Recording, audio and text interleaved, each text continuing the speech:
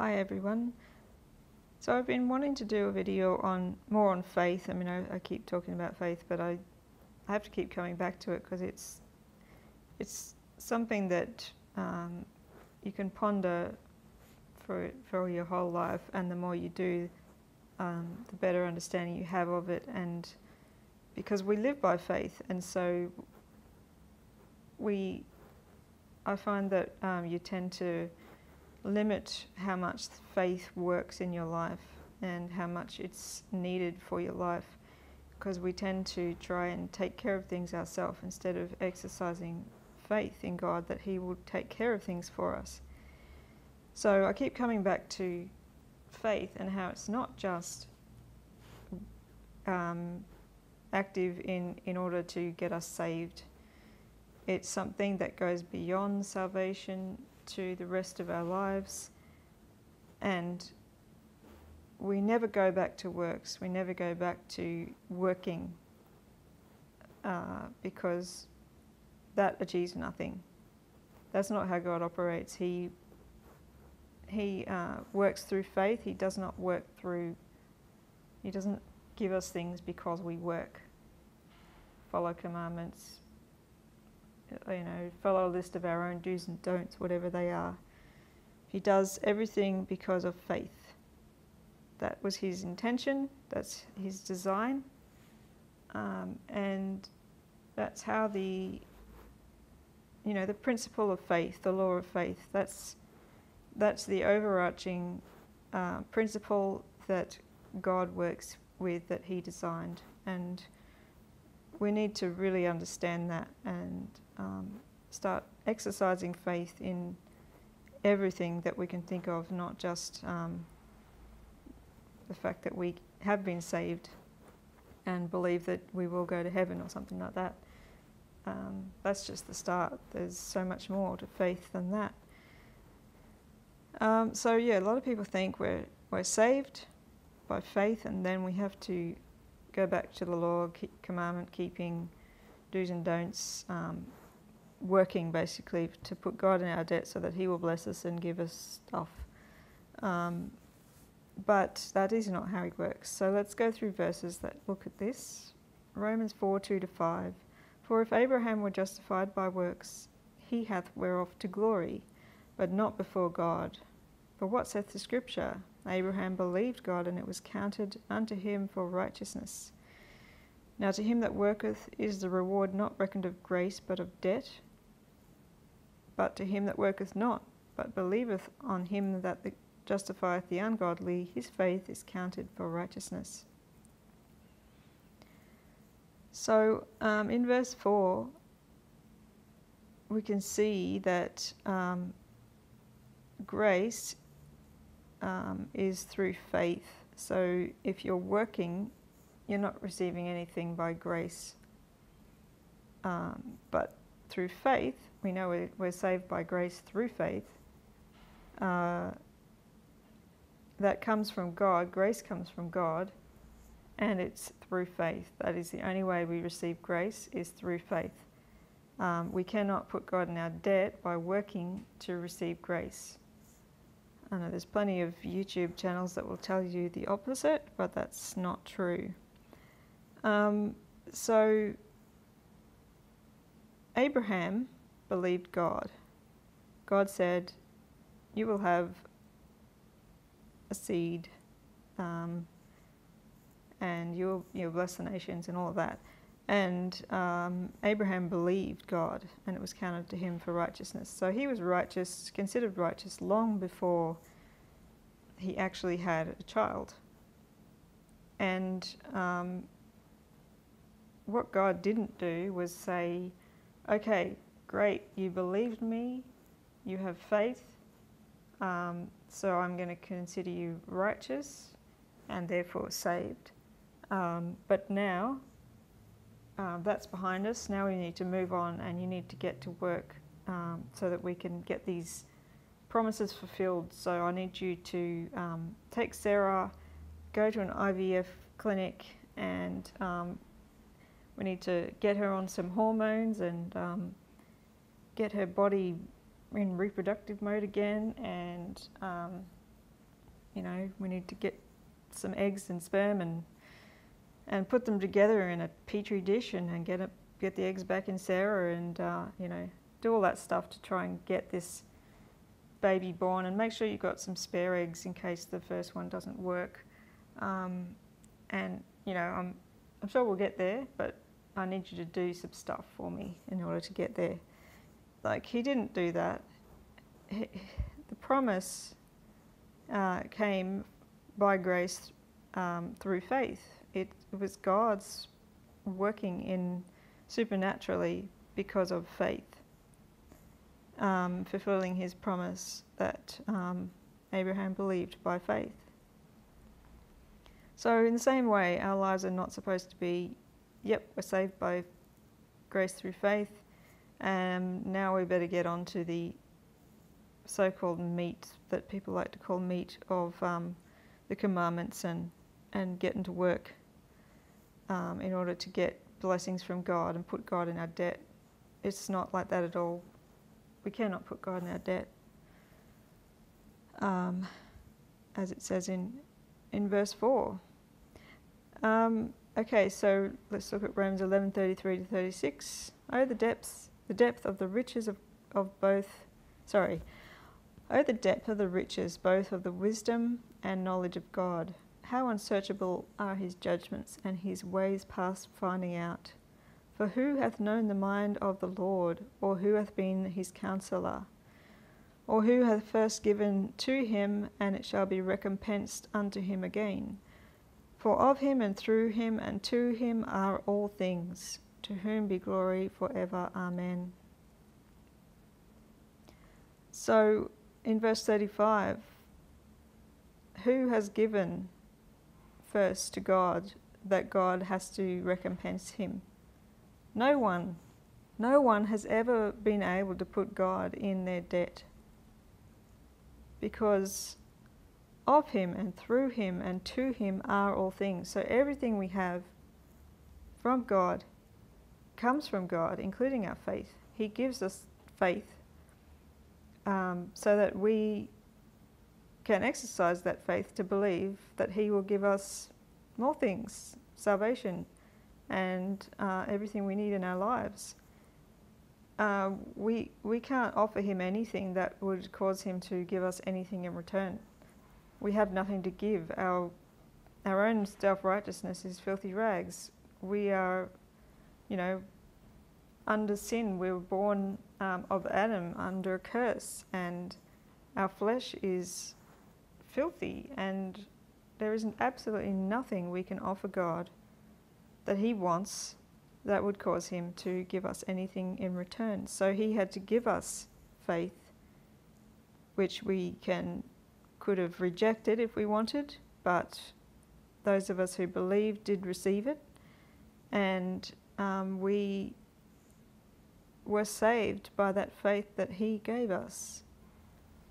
So there's absolutely nothing we can do, nothing we can give him that will cause him to be indebted to us, to give us something, to be recompensed, because everything is of him and through him and to him.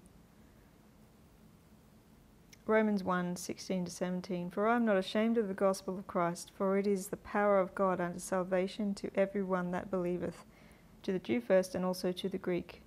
For therein is the righteousness of God revealed from faith to faith, as it is written, the just shall live by faith. So verse 17, the just shall live by faith. It's not the just shall be saved by faith and then they shall get back to works. It's they shall live by faith. Our whole lives are lived by faith. And this phrase in verse 17, from faith to faith, it's, from my understanding, it's an all-encompassing faith. It's not just from when we're saved, but it goes from the initial faith all the way through to the end of our lives, or the rapture, and even beyond. Faith is incorruptible. It's gold, described as gold that is, even though gold perishes, faith is will never perish. It's incorruptible. And that faith is Jesus Christ. So, yeah, the faith is, it's everything to us from when we're saved and beyond. It's not just our initial salvation. Hebrews 10:38. Now the just shall live by faith, but if any man draw back, my soul shall have no pleasure in him. And 11:6. But without faith it is impossible to please him. For he that cometh to God must believe that he is, and that he is a rewarder of them that diligently seek him. So you might point to diligently seek him and say, well, that's some work you better get to. But it's all based on faith. You can't work alone and expect something. It's all by faith. So believing that he is by faith, and believing that he reveals himself to us when we seek him is also by faith. Otherwise he won't reveal himself, because you don't have faith that he will actually reveal himself to you. It's all by faith, and we can't leave faith behind. Galatians 3, 1-29. So yeah, this is, all of Galatians 3, but it really points to, even though a lot of people want to say Galatians only refers to people trying to get saved by works of the law, it actually is talking about those who are saved by faith and then go back to works. It's very clear that that's what it's talking about. And this is the whole point of my video. So I will be going through Galatians 3 and then a little bit of 4, and then that'll be it. So, O foolish Galatians, who hath bewitched you that ye should not obey the truth, before whose eyes Jesus Christ hath been evidently set forth, crucified among you? This only would I learn of you. Received ye the Spirit by the works of the law, or by the hearing of faith? So he's like, you've already received the Spirit, and how did that happen? Did you receive it by works of the law, or did you receive it by faith, by hearing the gospel? Are ye so foolish, having begun in the Spirit? See, they've already begun in the Spirit, they are saved. Are ye now made perfect by the flesh? So they're going back to the law, back to works, to try and perfect themselves, perfect the flesh, which cannot be perfected. Have ye suffered so many things in vain, if it yet be in vain? Oh, if it be yet in vain.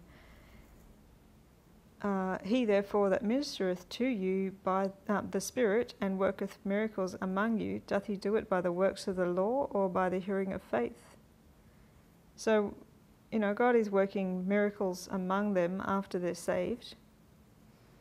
And he's like, is that because you went back to the law and started putting God in your debt? And then he's like, oh, okay, I guess I better do a miracle for you here. Or was it by faith? No, the Spirit works by faith. And it's by grace, because it comes from God. Everything is of him and to him and through him, or of him, through him, to him. So clearly they were saved by the Spirit, by faith, but then they thought, okay, better go back to the law. And they didn't understand that the Spirit working in them was only by faith. It wasn't by works of the law. Even as Abraham believed God, and it was counted to him for righteousness.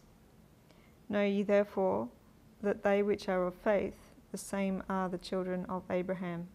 And the Scripture, foreseeing that God would justify the heathen through faith, preached before the gospel unto Abraham, saying, In thee shall all nations be blessed. So then they which be of faith are blessed with faithful Abraham. So any blessing is by faith.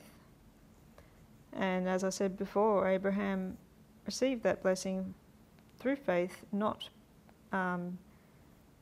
by helping God out. I mean, we saw what happened with Hagar. He was trying to help God out. He reverted back to works. He started out in faith, and then he reverted to works to try and help God out and produce what God had promised. And that got him nowhere. I mean, it got him in a bad place, and Hagar's son Ishmael became a problem for him and a problem for Israel. So you don't want to go back to works after starting out in faith.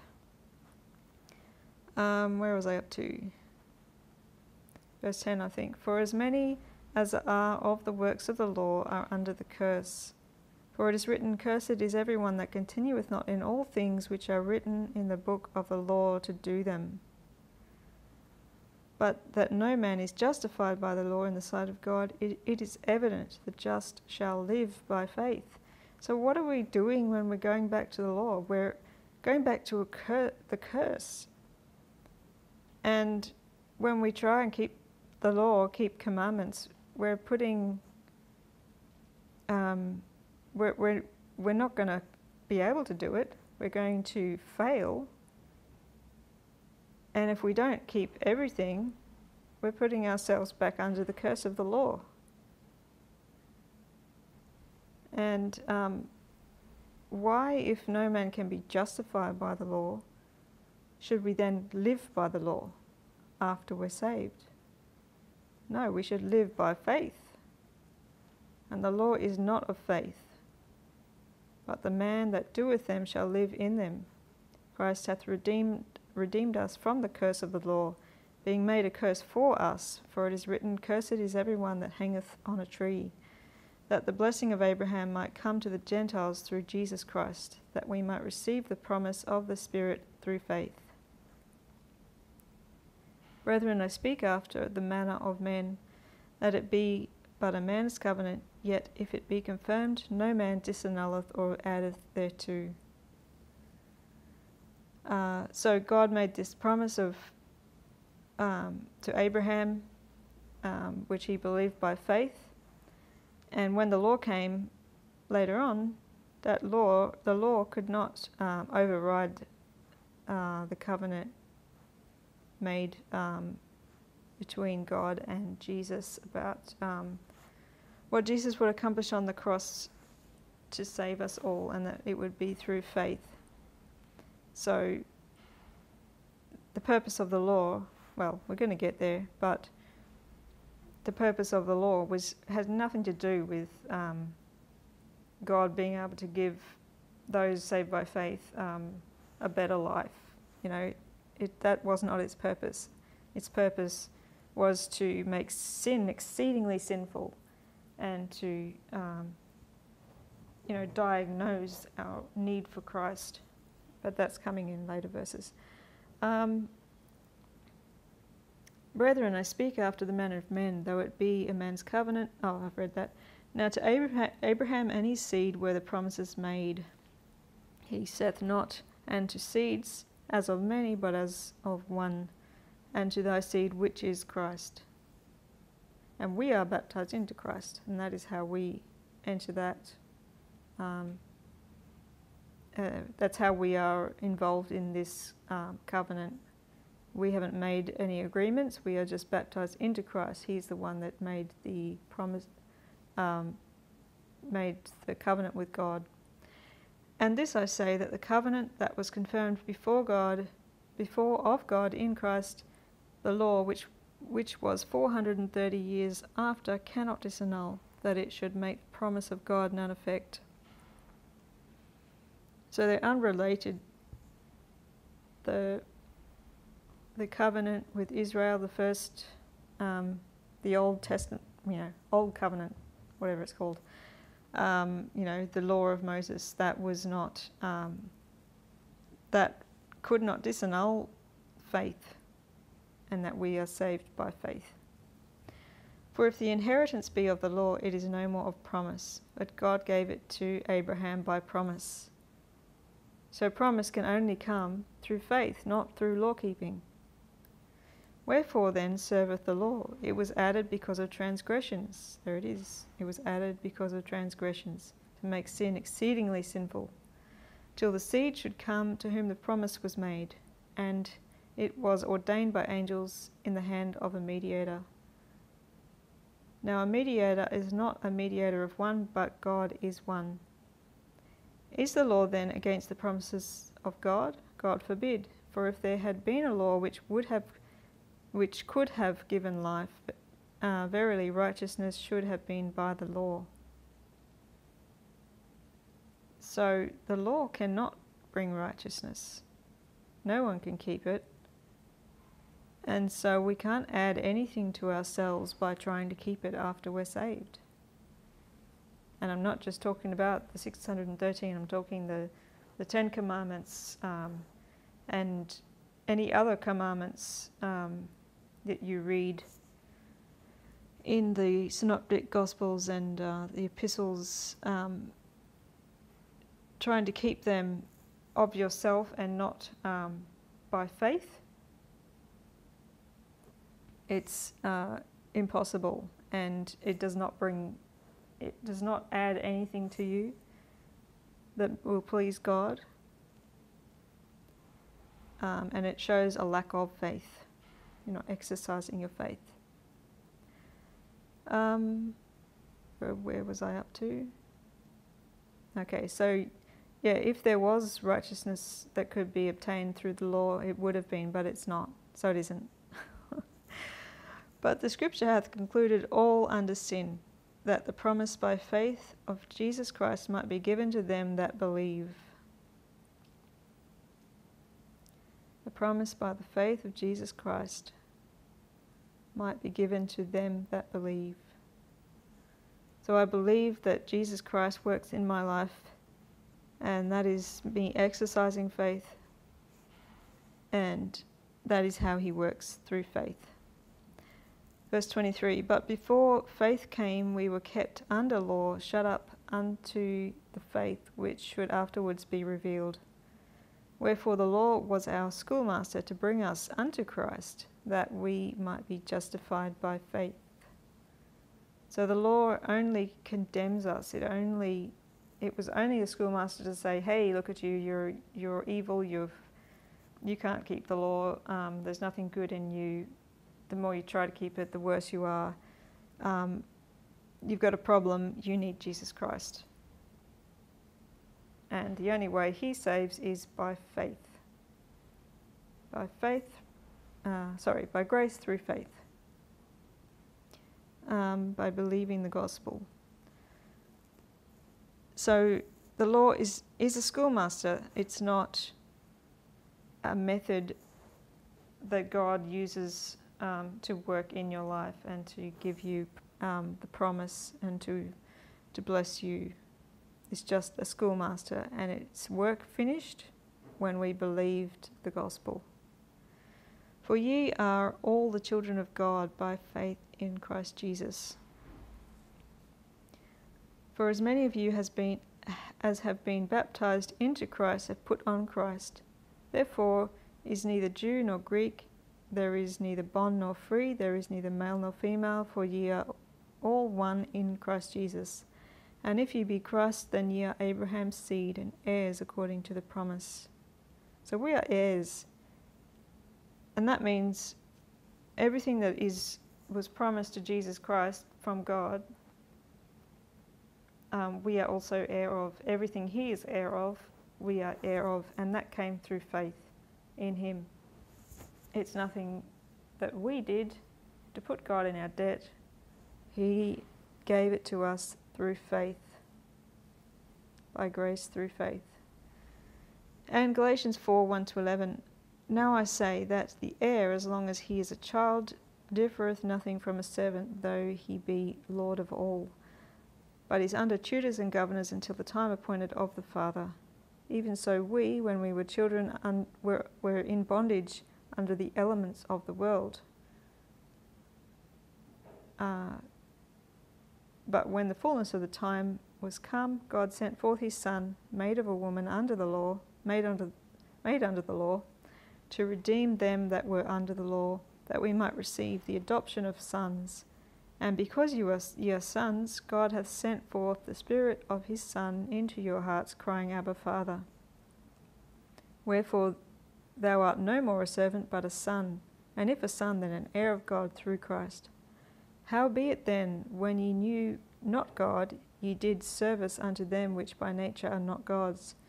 But now, after ye have known God, or rather unknown of God, how ye turn again to the weak and beggarly elements, whereunto ye desire again to be in bondage. Ye observe days and months and times and years. I am afraid of you, lest I have bestowed upon you labour in vain. So, we were under bondage, as it says in verse 3. We were in bondage under the elements of the world. And then we were made sons, adopted as sons when we believed by faith. And we had the Spirit of sonship sent into us so that we could cry, Abba, Father. And we're no longer servants, but sons and heirs. Everything we receive now is by grace through faith. But why, when we have that, are so many turning back to the weak and beggarly elements, desiring again to be put under bondage, which is the law or commandments or any do's and don'ts? We can't go back to the weak and beggarly elements. We can't go back to bondage because we were set free. And our whole lives need to be from faith to faith, believing that everything we receive, everything we need is by faith in God, and it comes from him, and there's nothing we can do to put God in our debt and for him to need to recompense us for anything. He arranged that everything would be of him, through him and to him, so that nothing can be, we can't boast. It's nothing to do with us. It's all him. It's to his glory, for his glory. And we will praise him for eternity because of it. So live by faith. Don't go back to bondage. Don't go back to the law. We're not perfected by works of the law, by works, keeping commandments, by do's and don'ts. We're perfected by faith, and we need to find new ways every day to exercise that faith and continue to grow in faith. And it's being tried by fire, and it's imperishable, and it will be found to the praise and honour and glory of Jesus Christ when we see him face to face. So live by faith. I hope that blesses you. Bye.